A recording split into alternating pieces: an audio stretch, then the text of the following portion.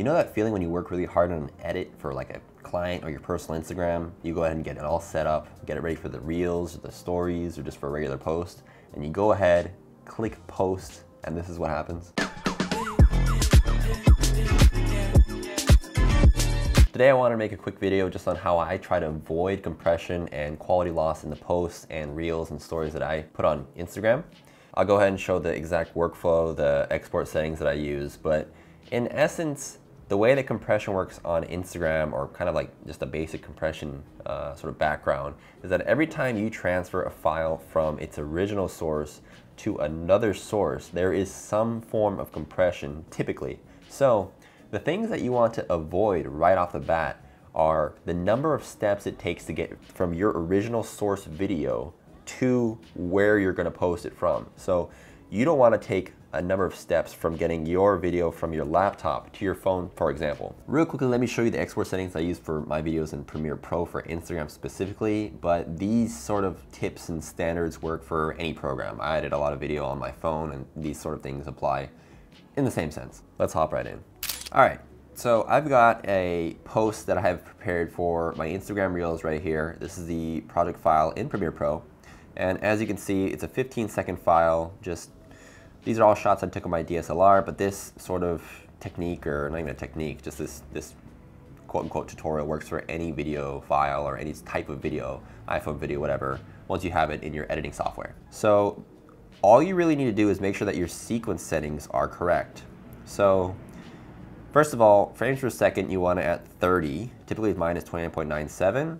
And then the key here is that you do not want your video size different. You want it exactly the way that you're going to end up using it on your platform. So for instance, Instagram Reels, the aspect ratio is 9:16. It's 1080 by 1920.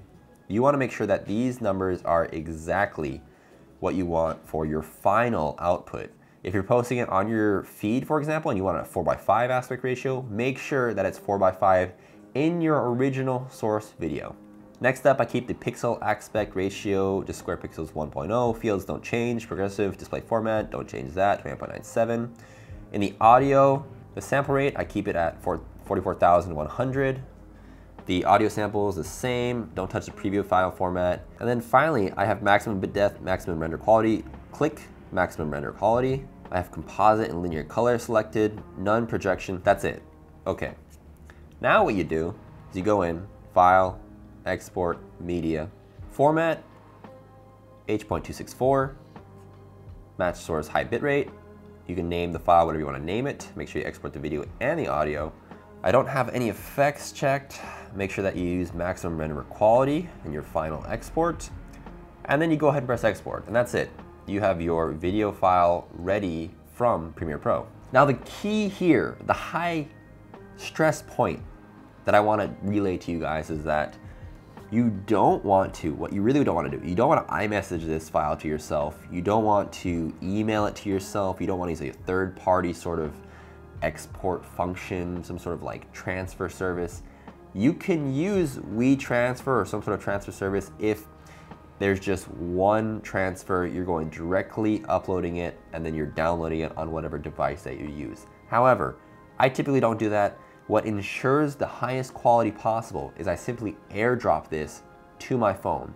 If you have an Android, like I don't know how you do this with Androids or non-Mac devices, but airdrop works the best. So I'll go ahead and airdrop this to myself, and then I'll show you on Instagram what I do next. All right, once you're on Instagram, for the purpose of this video, I'm gonna go ahead and upload a reel. So I'll press plus, reel. I'll go ahead and select the video that I wanna post. So the video looks clean, looks sharp. You don't wanna add any effects. You don't want any GIFs. You don't want any sort of like script. You don't wanna touch the video. You wanna minimize the amount of compression. You don't wanna play around with the video at this point. Any edit you wanna do in your editing software. You purely just wanna post this at this point. So I'll add,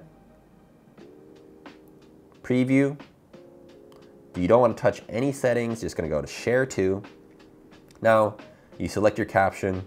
Make sure you click also share to feed for Reels. Specifically, that's a good tip in order to increase the the views and sort of the spread, the reach that it gets. And now all you gotta do is make sure you press share. Also, another tip is make sure you have the best Wi-Fi or 4G or 5G possible. That ensures that there's a good connection from your Instagram to the network. You'll go ahead, press share, and you're good to go.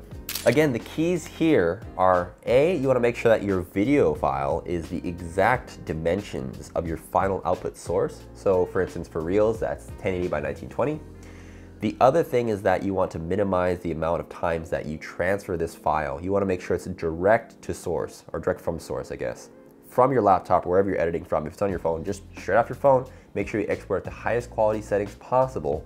And then once you transfer that to your phone or to your device that you're posting this from, you go ahead and you don't tamper with it. Make sure you're in a good place with some good Wi-Fi, good vibes, maybe a coffee, and you go ahead and press share. I've seen a lot of videos where you have to go ahead and connect your Facebook, you have to have this, you have this, blah, blah, blah. For me at least, I haven't had to do any sort of like third-party stuff or just, you know, try to download this, use that. It's not that difficult. If you're having trouble with this, make sure to comment below. If you have any other tips or advice for other people, make sure you comment below as well. And I really appreciate it if you guys go ahead and press subscribe. It means a lot, helps my channel a lot. Click like, please comment and share this, turn on your post notifications. I'll be back again shortly on the channel, so please stay tuned. As always, see you guys next time.